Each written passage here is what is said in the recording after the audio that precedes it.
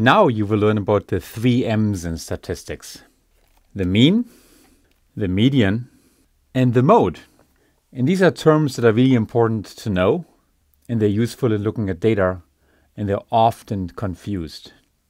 So let me bring clarity to the story of the 3 M's. Let's talk about the first. We talked quite a bit about house prices, and here's a list of possible house prices. The mean is using the exact same formula as in the previous unit. It's the average of all those prices over here.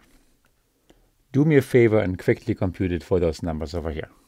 When you put in the number, I don't worry about the thousands. It's something between 165 and 190.